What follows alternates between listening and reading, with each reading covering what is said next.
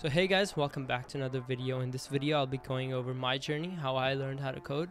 So if you're new around here, my name is Rayyan Siddiqui. I work at Microsoft, and in today's video I'll be going over how I learned how to code. So my journey actually started as a graphic designer. So initially I used to do a lot of Photoshop and Adobe Illustrator work. I actually worked as a graphic designer in a real estate company.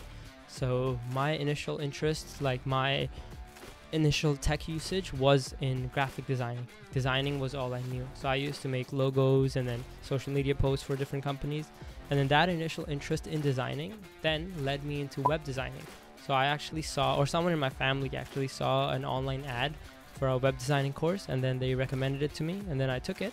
That was my first exposure with web designing. So I learned like basic HTML, CSS. I used to design like all sorts of different web pages, all sorts of like different CSS related stuff.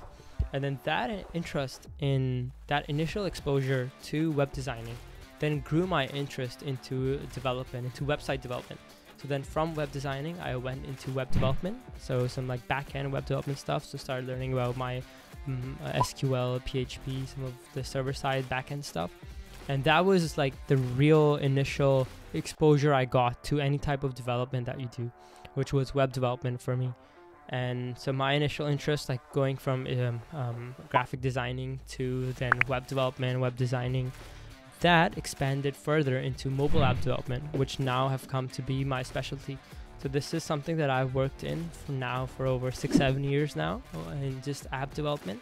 So after I got more experience with web development, I then went into mobile app development. So then I moved into app development. Now with app development, I followed an online course by a website called Shaw Academy. This is something, I don't think Shaw Academy now exists anymore. I think they rebranded their name and everything. But this is how I learned how to make mobile apps.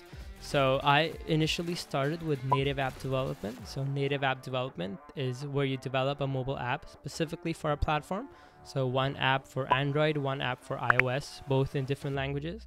And then later down the road, I also learned hybrid app development, which is you have one application that runs on different cross-platform or different platforms, at the same time.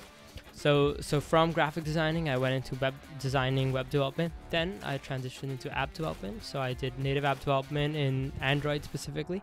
So I focused on Android at the time. The only reason why I chose Android over iOS at the time was I didn't have a Mac device to do any type of iOS development. So that was the only reason why I chose Android initially to learn web development in. So as I started learning Android app development, I started making a lot of different mobile apps, a lot of projects. Like I dedicated a lot of my summers, a lot of my free time after school, just making mobile apps. So a lot of projects. And then later down the road, there was a developer certification by Google called the Google Associate Android Developer Certification.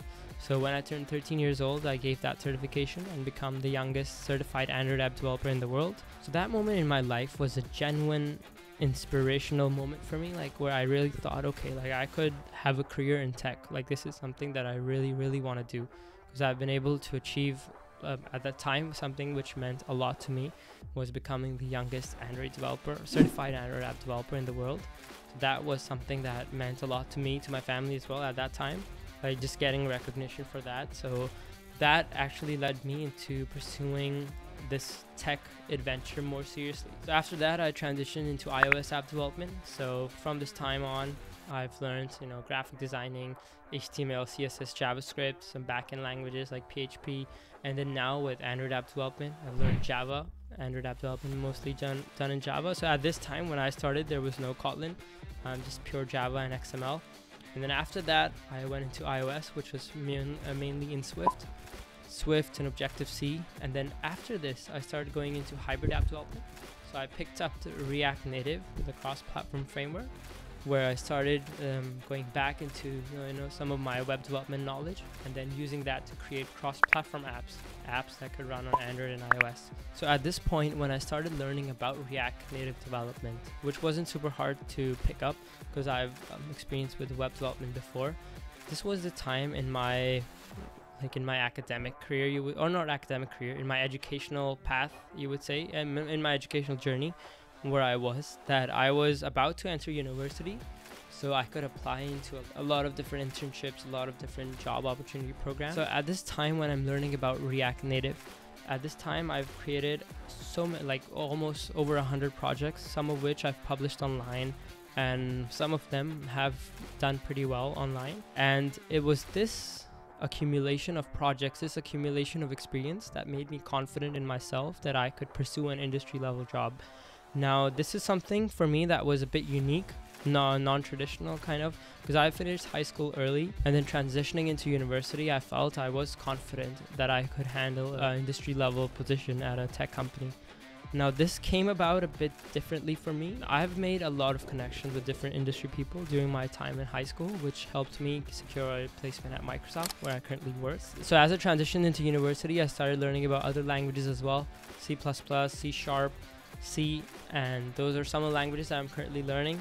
But in my experience so far, some of the language that I've spent so much time with: JavaScript, Java, Kotlin, Swift. Those four essentially I've spent the most time in, with native, hybrid, and web development. So this was a super quick recap of my journey, how I got into tech, like how I started learning about coding, what languages I learned. I hope you guys have enjoyed this. Let me know in the comments below what type of videos you'd like me to make in the future, and I'll see you guys in the next one.